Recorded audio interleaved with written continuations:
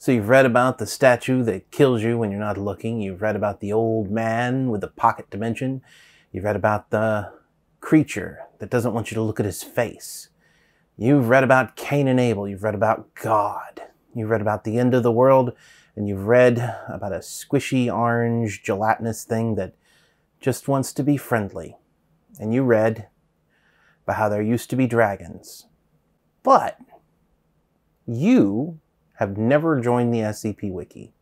You've thought about it, you've considered it, but you've never really been able to get around to doing it. Now, I did a guide a little while back, which was a "You're wrong about how to join the SCP Wiki." And not too long after I made the guide, the SCP Wiki changed a few things, and more recently changed yet another thing. So, today, we're going to talk about how you are still probably wrong about joining the SCP Wiki. So first of all, let's go over the first step. That's this screen right here. To do is join Wikidot. Now I'm going to throw up some things on the screen right now. You're going to need to use your email. You need to create a password. There's a whole normal process. You can also join via Facebook if you have a Facebook page.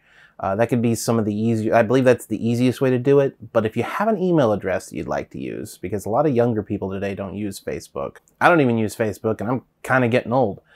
But the thing is, Wikidot is super broken right now. Now, this may not be true in the future, but since this is exclusionary, it won't matter if it's not true in the future. Like, if they manage to fix the bugs, this way will still work. But right now, as of this posting, if you use an email that is either Hotmail or contains any numbers or special characters, Wikidot will not send you your confirmation email when you join. In order to join the SCP Wiki, you have to first join Wikidot. So this is a requirement for you to get there. So if you have a Hotmail address, or you use, George6969420 as your email address, you're going to have to change it to something else. Create a new email address with Gmail. Gmail works fine. And they don't really care about, how many accounts you have. If you've already got a Gmail address with numbers and special characters like stars and ampersands and everything else, just create a new one with some sort of original, wholly text-based email name. They're not too hard to come up with. But then after you've done that, there's some stuff you'll have to do on the actual SCP Wiki itself. Now, I'm going to click through here and take a look at some stuff. Let's go to the main page.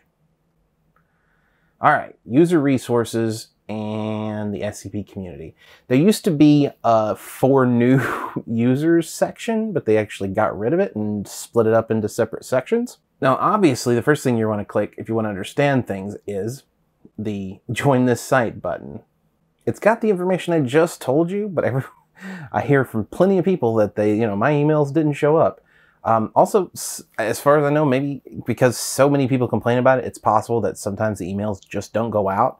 You can always try it again with a different email address, but it says right here on the page, you can't use an email address with numbers in it. It doesn't mention special characters, but special characters are still a no-go. Or any Hotmail email addresses. No one knows why, by the way. Wikidot just doesn't work right. But go to join the site, and you can read how to apply. First, you have got to read the guide for newbies. You absolutely 100% have got to read the whole thing all the way through. There is something in the guide for newbies that you will need to put in your application when you decide to join the site. And I'll repeat that. It's very important, and people are going to be like, oh, it's not that. Remember that literally dozens, if not hundreds of people join the SCP Wiki every week. Trust me when I say that the information you need for your application, the passcode, or I should say the pass sentences that you're going to need, are in the guide for newbies. They're there. Trust me. If you haven't found them, you're either skimming it, you somehow skipped it and need to read the whole thing all over again. Regardless, it's there. The dozens of other people who have successfully done it, they all found it. I'm only saying this because you constantly will get people who go, I can't find it, and I can't find it and I'm getting discouraged. I don't think it exists. Are you sure it's there? Could you just tell me what it is? No, no, and no. None of those things are true, and I'm not going to tell you what it is because it's not technically against site policy, but I'm sure that the site administration would be quite angry with me if I did. And they'd probably just change it anyway, so this would be completely invalid as a guide. Also, Wikidot has some problems with accepting or denying applications. If you run into any serious issues, you can go into the IRC chat. Yes, the website for Wiki still uses just IRC.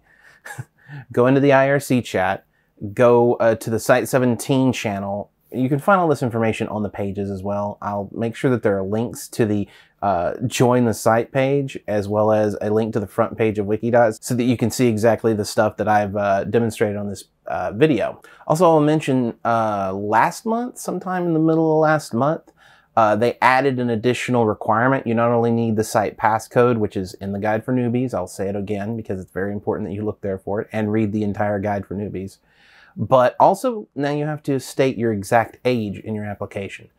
But do not include any other information other than the site passcode, which is a direct copy paste of this information, and your age. They actually, I believe they do like when they do the applications, they literally just do a word search to see if you've typed the information in properly. If you have, you get accepted. If you haven't, you don't get accepted. That's how it works. But the age thing actually caught me off guard because I didn't know that that was a requirement until I saw it on the page when I was preparing for this video. Also, just a few rules. First, you have got to be over the age of 15 in order to join the SCP Wiki. There are no exceptions to this. If they find out that you're below the age of 15, they will kick you out and not allow you back in until you turn 15. If you're going to create a username for the SCP Wiki specifically, you can't use anything with like SCP in it, Class D, or an SCP number. Don't name your account some SCP Foundation character that isn't yours.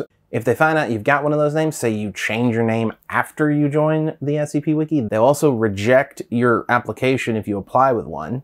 Don't join the SCP Wiki with more than one account. You only get one account because this is about voting mostly, more than anything. And now you may want to get to posting. We'll talk a little bit about that before I close out the video. But mostly this is about voting. And if you have joined with more than one account, you could vote more than once. This is a problem because the SCP Wiki is all about, how many upvotes do you have on your articles. The site itself is a non-role-play environment. So if you want to act like the SCP Wiki is an actual governmental website that somehow got out into the public, don't act like that publicly. You can have your own RPs if you want to, and even if you wanted to set up some stuff, I don't think there would be too big of an issue. But the Wiki itself and the forums and all of everything is very much a writer space, okay? It's about writing fiction. That is the whole point of it. And finally, if you want to post to the SCP Wiki, you want to do more than just upvote the stuff you like. If you want to post to the SCP Wiki, you do not need to go through the green light process. And I say this as someone who believes that, first of all, if you have access to good critique elsewhere, get it. Do not use the forums if you do not have to. They are overloaded. They do a great job, but they do as good a job as they possibly can with the volume that they're dealing with. But in the end, because of volume and because of the fact that the quality of the critique they can give is lower because of that volume, the greenlight process is not the best way to get critique. It is a last-ditch effort for people who have no other options. So if you know people in chat or you know people on other forums or other communities that are also interested in writing, who can check your work behind you, and who have an idea of what the audience of the SCP Wiki wants to see right now, by the way. And the stuff that was written 10 years ago is the first stuff that you landed on, SCP-173 or the Old Man and all that stuff. What, quality or not quality? There's a lot of people who say that it's bad or good or whatever. Matters not, because the audience on the SCP Wiki right now does not want those kinds of articles. So you need to read modern articles to understand what the audience wants. Do those things and you'll be fine. And those are just little extra tips after you've joined. The most important thing you can do on the SCP Wiki is vote. If you see content, like for example what I'm talking about right now, if you think that's not the way it should be, vote on new SCPs the way you think it should be. Encourage your friends to join the SCP Wiki who agree with you. Do not vote brigade. Do not say to people, hey, join the SCP Wiki so you can downvote this thing. But if you know people who agree with you on particular topics, get them to join the SCP Wiki. If you believe a particular type of content should be promoted or, say, demoted off of the Wiki, you have a right as a consumer of that fiction to decide that in your voting. But you can't do any of that until you join. Importantly, if this video becomes so out of date as to be useless, which is possible because the stuff on the wiki is going to change over time. If it becomes useless, I'll make another one of these videos and I'll put outdated at the top of this one. Or yeah, at the top of this one, because that's what I did with the old video. So, thank you very much for watching. If you want to see more content like this, I do a You're Wrong About video every Thursday. I do a Dank Memes from Site 19 review from the subreddit on every other Tuesday. And my other Tuesday episode is kind of free. I might be doing a little bit of Secret Laboratory, a little bit of just various stuff that I think people might enjoy. Scroll down, hit the subscribe button, hit the notification bell next to that so you're notified when I upload new videos. Then, if you'd really like to support the channel, head on over to patreon.com/DCimmerian.